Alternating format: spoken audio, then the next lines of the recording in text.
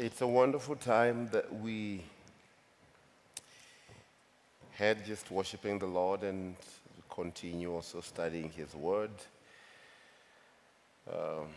What a beautiful time and opportunity to gather in the name of the Lord every week, focusing on His Word, what He wants us to know and to do, and that is revealed to us through the Scriptures. We are really grateful to God for this wonderful opportunity. Thank you, Mr. Solomon. May you get a wife soon.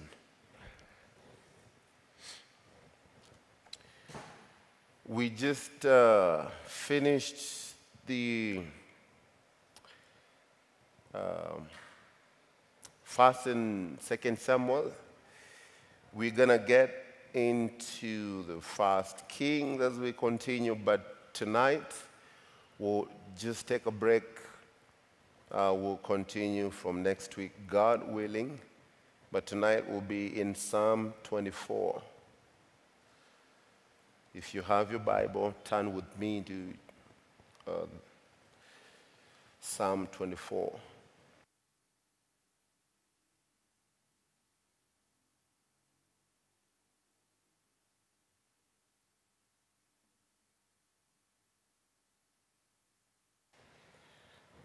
And before we read, let us pray.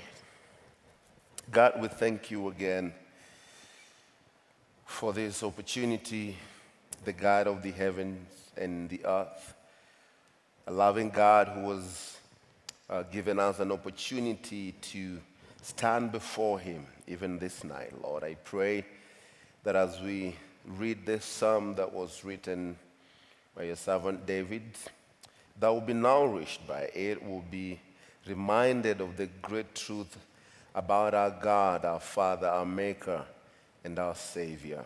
I pray that our hearts will be lifted to you as we pay attention to your word. In Jesus' name, amen.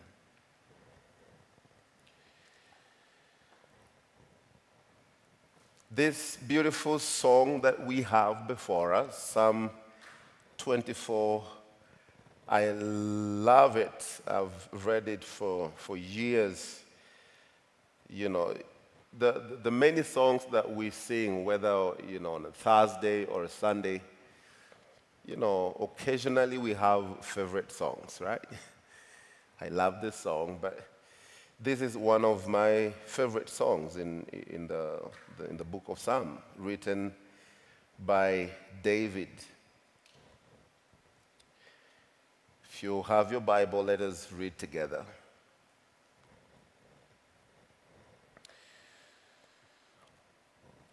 The earth is the Lord's, and all its fullness, the world and those who dwell therein. For He has founded it upon the seas and established it upon the waters. Who may ascend into the hill of the Lord, or who may stand in His holy place? He who has clean hands and pure heart, who has not lifted up his soul to an idol, nor sworn deceitfully, he shall receive blessing from the Lord and righteousness from the God of his salvation. This is Jacob, the generation of those who seek Him, who seek your face. Lift up your heads, you gates, and be lifted up, you everlasting doors, and the King of glory shall come in. Who is the King of glory? The Lord strong and mighty, the Lord mighty in battle. Lift up your heads, O ye gates. Lift up your everlasting door, and the King of glory shall come in. Who is the King of glory? The Lord of hosts. He is the King of glory. Selah. Take a breath and think about what we just read.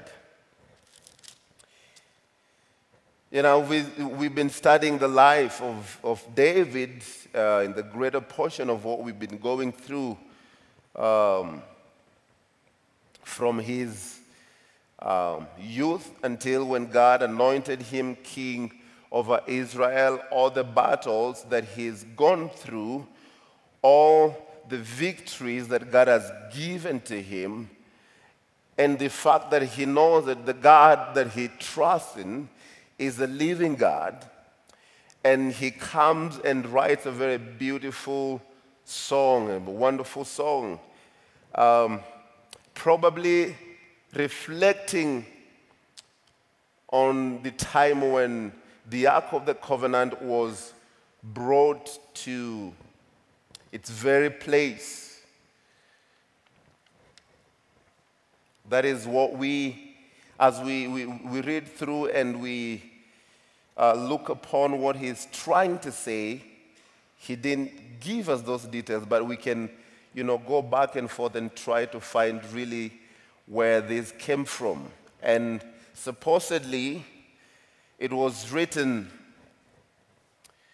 in the occasion when David was bringing up the Ark of the Covenant and bringing it to its place. You remember the first time they tried doing that, and those who were ferrying the Ark of the Covenant saw that it was about to slide and fall off, and one guy tried to help by touching the Ark of the Covenant, which they were not supposed to do, and that guy died immediately. And David wondered, who may do this? If we can't do it, if we can't bring it, or, how are we supposed to do it when it, gets down and break? What are we going to do? This is a very special thing that was instructed by God, that they should make it as a remembrance of God and God's presence. And so, supposedly, when this came to its place, it was a joy to the man of God, David, that the ark was brought to the place where it was prepared for, and that the intention was to lead the people above the vain external ceremonies that they've always had to a holy life of faith, and especially in Christ, on whom the ark is a type of. You give praises to the one who is worthy, not the gods that people would give allegiance to.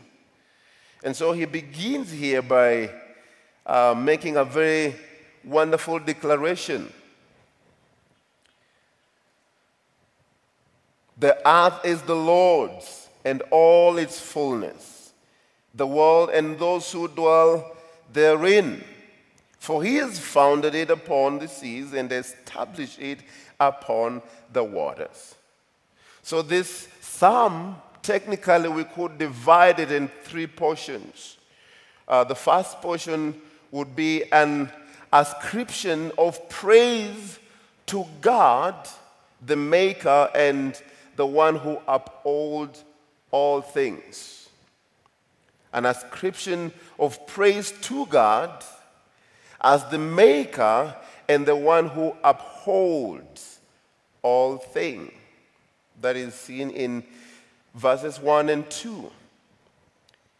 The Lord is the maker of the heavens and the earth. And if you think about the heavens, you think about the earth as little as it is and as vast as the heaven is, that this God that David is describing here is the author of it. No other person made it. It is the God that he is bringing praise to, the Lord. The earth is the Lord's and all its fullness, the world and those who dwell in it. So these are the people who have accepted the Lord Jesus Christ, those who are called by his name, as well as those who dwell in it. Those people who have not worshiped God for who he is, they have given themselves to the worship of idols. They did not make themselves. The Lord is the maker of everyone, the earth and everything and everyone who dwells in it. We can follow up this even with the preaching that Paul was giving to us on Sunday. You know, the tracing back to the beginning. And as I said on Sunday, if, we would trace everything from the beginning, we would have less and less problems. But most of the time, we do not want to go back to the beginning, because if we know who is the source, who is the maker, then that solves the bigger part of these problems that we have here on earth. So that is the first part of this song. And then the second part goes through verses 3 and 6. And it is an inquiry saying, who would ascend into the hill of the Lord and stand in the holy place? Who could be regarded as worthy to engage in his worship and to be considered a friend of God? Who is this person who may ascend into the hill of the Lord, or who may stand in his holy place? Who is this person? Who would you have a description of this person? As a believer, without reading the rest of the psalm, the rest of the song, who would you give this description? Who is this person? Who is this man? Who can stand before the Lord? Who is this man who can stand in the holy place, in the hill of the Lord, in Mount Zion, the holy place that God ordained that his name will be called upon, or his holy temple? Paul reminds us, as he writes to the Corinthians, say, do you not know that you are God's? You're not of your own. You are God's temple. Therefore, only worship God. Do not worship other idols. If you know where the Savior who died for you, Jesus Christ, who may ascend to this place, to the hill of the Lord, who is worthy to go to this place. At times when you reach out to people, you're trying to encourage them or preach the word of God to them. Some people would say, well, I want to make things right before I come to God. When do you think that would be? If you would want to make things right before you come before God. That means none of us is able to come before the Lord. None of us is qualified. If you're going to make ourselves holy before we stand before a holy God, Isaiah says that our righteousness is as filthy rags. Who may? And I have titled this psalm, my own little title here, is Clean Hands, Pure Hands, the Intentional Seekers. He goes ahead and to say, he who has clean hands and a pure heart, who has not lifted up his soul to an idol, nor sworn deceitfully. Or he gives us a criteria, an idea of those who can stand before this holy God. First, he mentions a clean hand and a pure heart. That is describing one person in two aspects. Clean hands, that means the things that are visible to us as clean, we can see, we can follow up with their lives as we look up to them. And number two, that this person has a pure heart. A heart that is steadfast before the Lord. The Lord knows it. Nothing is hidden before the Lord. So if he has a clean heart, that means his hands are pure as they come. You know what the Apostle Peter says? You know, those who lift up holy hands. We should lift up holy hands to the Lord. That means the hands that have not been defiled, touching things that we ought not to touch. Sometimes we see things with our eyes and our feet will take us there and we go ahead and touch things that we ought not to touch. He who has clean hands. As you're raising your hands up, you have an idea that you're supposed to lift up holy hands. Hands that have not been defiled. Or if you have seen anything that has defiled it, you can take it to the Lord and tell him clearly, the Lord, my hands have been defiled. My hands have handled things that I ought not to.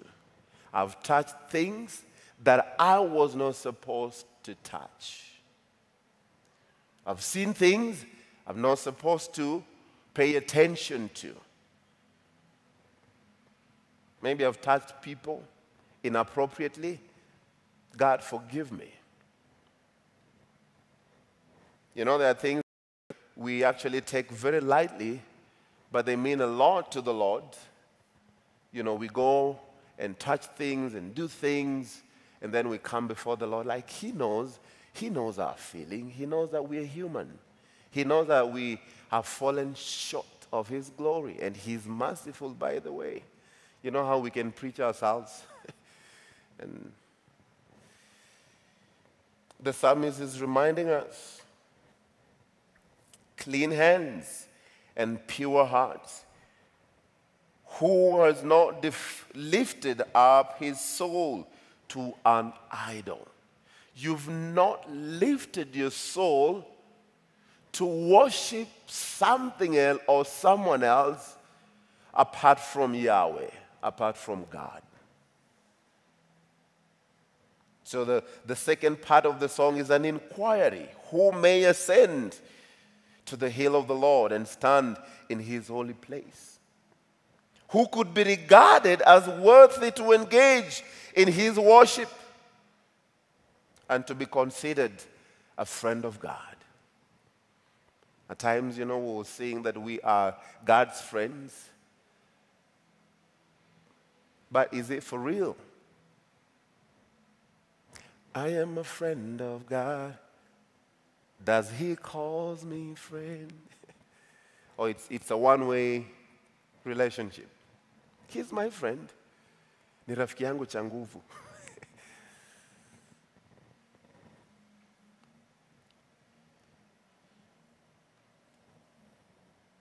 You've not worshipped idols.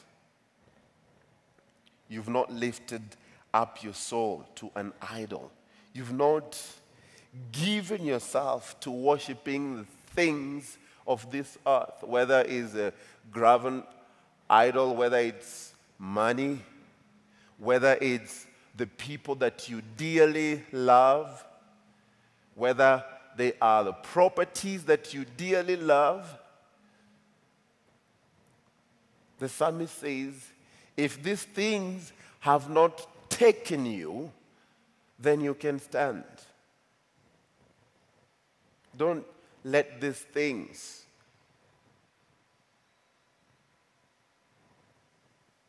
have their greatest place in your hearts. The things that we have, the things that the Lord has blessed us with. Nor sown deceitfully. You have said things before, but you knew that they were not right even when you're saying them.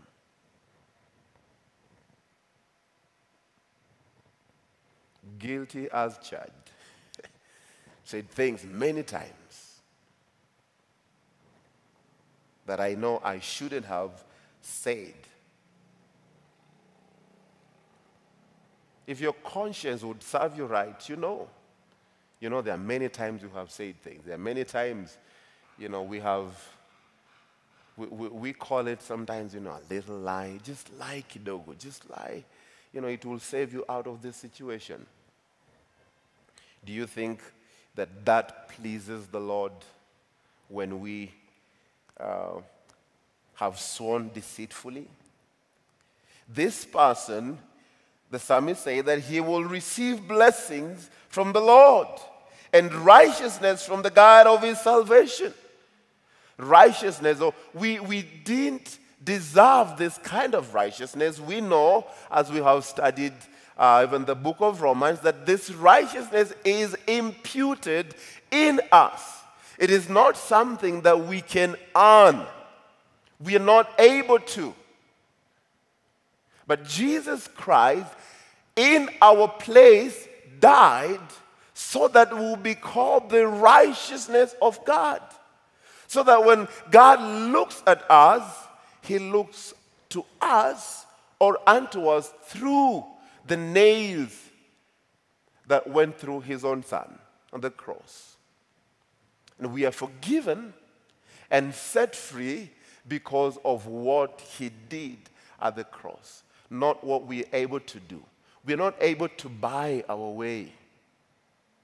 We are not able to do anything that can earn salvation. But he says, he shall receive blessings from the Lord and righteousness from God of his salvation. This is Jacob, the generation of those who seek him, of those who seek the face of God. Friends, are we the generation that seeks the face of God? Or are we the generation that is hooked up to, social media, Facebook, Instagram, TikTok, and YouTube? We are warriors. But finding time to seek God in the 24 hours that we have, how much time do we dedicate for God?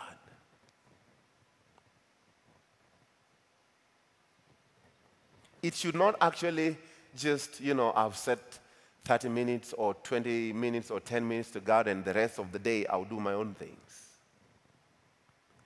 At your workplace, your dedication, you should work as unto the Lord. As unto the Lord.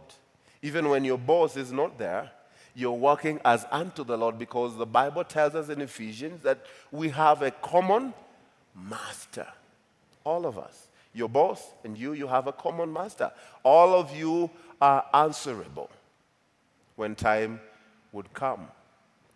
But before that, when you have the opportunity to serve people, to serve under your boss, do it faithfully. Those who receive the reward from God are those who are seeking the face of God. That is the generation that we pray that would have. Those who would seek the face of Yahweh, the face of God. And then the third part of this song would be response.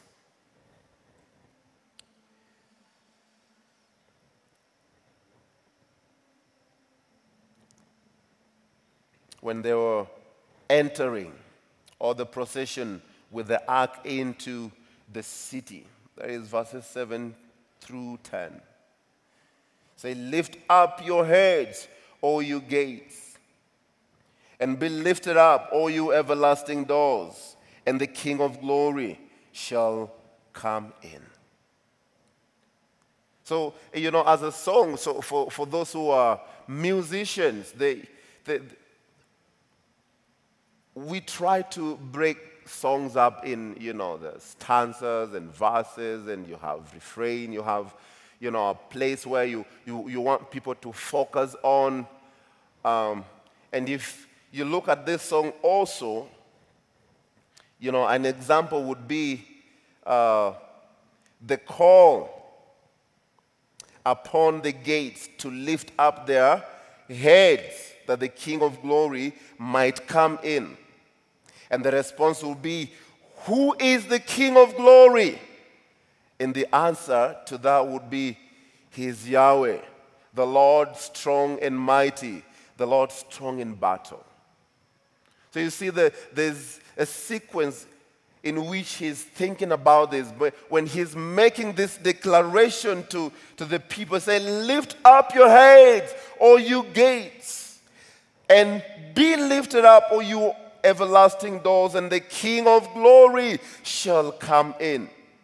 And who is this King of glory? The Lord strong and mighty, the Lord mighty in battle.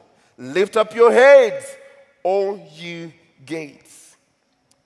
Lift up, you everlasting doors, and the King of glory shall come in. Who is the King of glory? The Lord of hosts. He is the King of glory. He is the King of glory. He is Yahweh. And as you think about this song, David is reminding his audience, he's reminding all of us that the whole earth belongs to God and everything in it. And so what do you need to do in regards to the knowledge that you have about God? That this earth that we live in belongs to God. Everything that He's made belongs to Him. What is your response? He's given you charge, like David, to be a shepherd over Israel. He's always gone out for war, and they have fought many battles. When they inquire of the Lord, surely the Lord gives them victory. Meaning that this war, this battle that they're in, they're not fighting it. It is the Lord Almighty who is fighting the battles and giving them the victory. What a wonderful God that is. He's a holy God, a wonderful God. And friends, in a softer and a gentle way, maybe tonight the Lord is calling you to open up your heart to the King of glory, to open up your heart to the Lord who is strong and mighty, the Lord who is strong in battle. Do you have battles in life that you're fighting right now? Open up your heart to the King. Open up your heart to the King who will fight those battles and gives you victory. And when He gives you victory, what do you need to do? Is to shout out the praises of this God. Say, the Lord, the earth is the Lord's and everything and all its fullness, the world and all that dwells in it. And even when you see people not regarding God for who He is, not worshiping God for who God is, they've run away and worshiped other idols. They have lifted hands that are not holy. Their hearts are not clean. You gaze upon these people and your heart should be broken. That the Lord strong and mighty, this Lord is coming back soon. The Lord who is strong in battle, He's coming back when? Too soon. Maybe today, maybe tomorrow. We don't know. Or maybe your life will be cut short before, He returns. But the big question is, have you opened up your heart for the King of glory to come in and dwell in there? He's the King of glory. Who is he? What would be the description of your God? Or what is the description?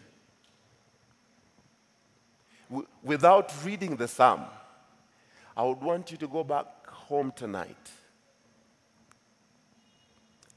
and write something about it on your notepad with this question: who is this King of glory? And describe him in your own words. Describe him in your very own words, and probably you'll get the depth of the one who you believe in.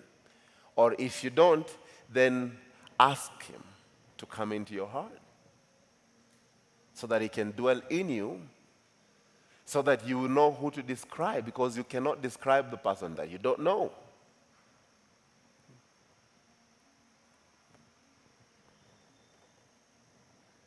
Sometimes, people, your close buddies, they would ask you about your friend.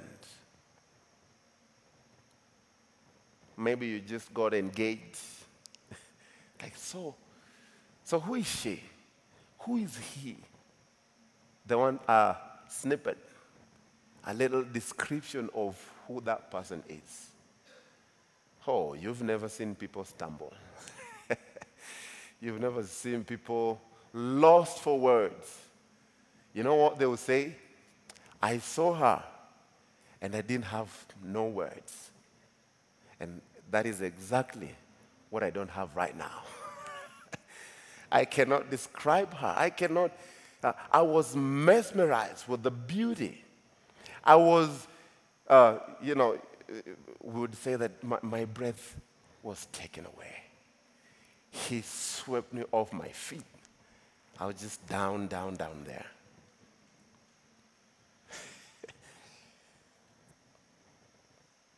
We don't know how to really describe people.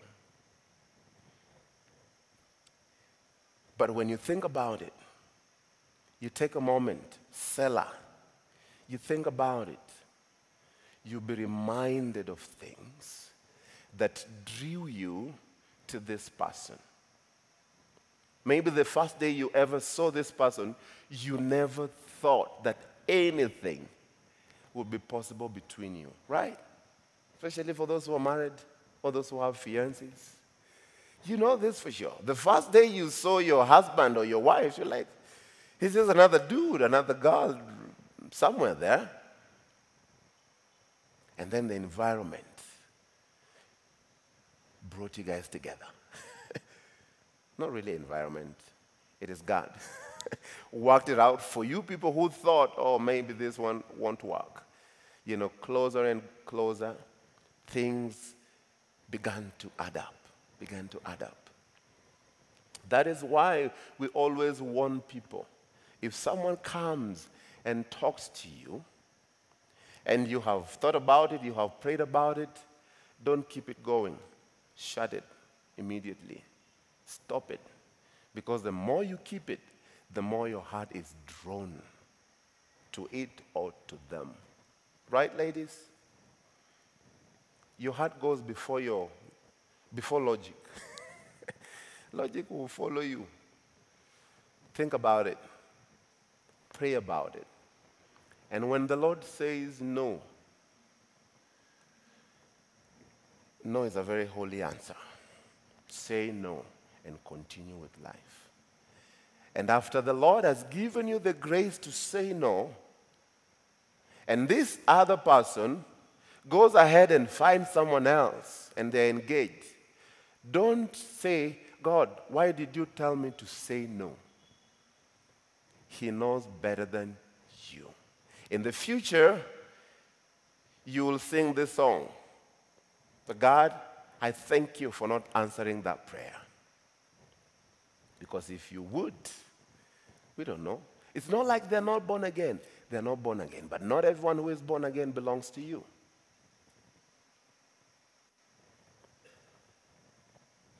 How would you describe the King of Glory? The Lord who is strong and mighty. The Lord mighty in battle. And if you've read, we've gone through this battle that David has been fighting, you'd understand the reason why he would say, the Lord is strong and mighty. The Lord is mighty in battle. That every victory that Israel has ever had is because of God. Not because David is a clever guy. Anytime he was clever, they were beaten. The same man, every time he humbles himself and go to God, they have victory. The same man.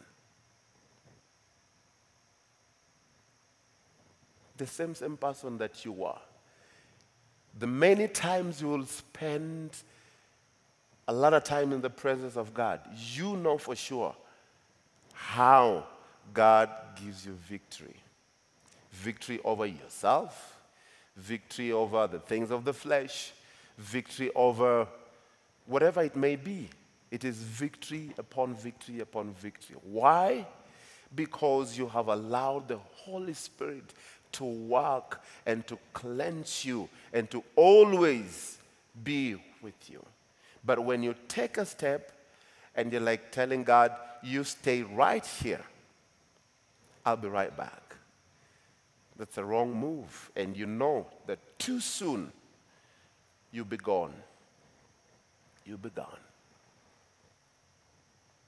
I have noticed and I've seen for the years that I've lived as a young person, a young man, I'm still young, 40 years younger, that people can learn a language and speak it so fluent, yet the culture of that language cannot be found with them. You can learn, Germany. You can learn Spanish, Espanol. You can learn Luo or Kikuyu or Kalenjin. But if you haven't gone into that culture to know why these words would mean this important thing, then you just say it as another person and they just know that, you borrowed this language. And sadly enough, the so-called believers have borrowed the Christian so-called language. They can say a few things. They have a few verses they've memorized. They have a few prayer lines they know. It's every time you meet with them and they pray, it's just same prayer. Nothing changes. We have a lot of things you can borrow from the Bible, but it's the same language, the same things over and over. You'd be able to know that this person, there is no growth. You're stagnant. And you know what stagnant waters do? They stink. They brood mosquitoes, things that will bite people. Just don't learn the language for the sake of it. Learn God's word and walk with it. Walk with it.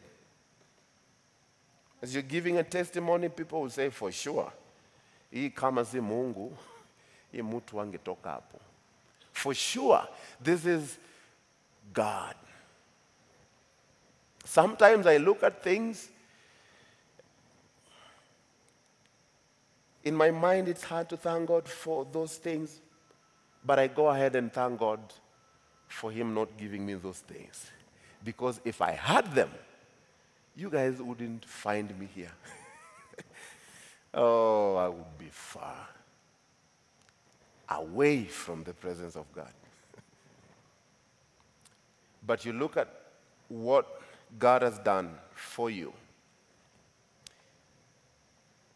He deserves a new song. David says in Psalms 40 that I cried unto the Lord, and He heard my voice. And He took me out of the miry pit and set my feet upon a rock. people will see it and give thanks and sing praises to God. And he's granted me or given me a new song, a song of praise. I don't know how many songs the Lord has given to you, songs of praise to him. If you have received a song of praise, sing it before the nations of this earth. Let them know what the Lord has done to you. Let them know that the Lord is mighty in battle, that he's fought your battles. You're struggling with anything, bring it before the Lord in prayer. Bring it before the Lord in prayer. It's not like he doesn't know it. He knows it. But you got to take a step and say, Lord, I'm tired of being in this situation. I'm tired of going back to my sin. I'm tired of complaining. I'm tired of this situation. I'm bringing it before you. And I'm going to be joyful regardless of what this situation brings my way. I'm not going to walk like I'm so beaten, so tired. I'm going to walk shoulders up, focus, put oil on my face, comb my hair, and step out in faith, knowing that the step I am making, he's making with me. I'm not leading myself, but he's leading me. Amen? Open up your heart to the King. He will show you mighty and marvelous things that your eyes have never seen. God, we thank you. We thank you for your word. We thank you for this psalm that was written by your servant, reminding us of how great thou art. When we think about the earth that you have made, the heavens and the sea, the waters and everything in it, including us humans, oh Lord, how magnificent, how great art thou. And I pray that our hearts will be drawn to you when we think about how great you are. And help us, Lord, to have an open heart for you, not for the enemy or for our own desires, the carnal desires. But I pray that your desires will be our desires, to bring you glory and to bring you honor. That our lives will be a testimony of what you have done, glorious things you have done. Men will see it and glorify you for what you have done in our lives. Thank you, God. As we fellowship with one another, as we disperse, we pray for your blessings over this time in your presence. I pray that as we go our way, that you will protect us even from, the rogue drivers around and just people who are evil, that will get home safe and be in your safety. We thank you and we bless you in Jesus' name. Amen.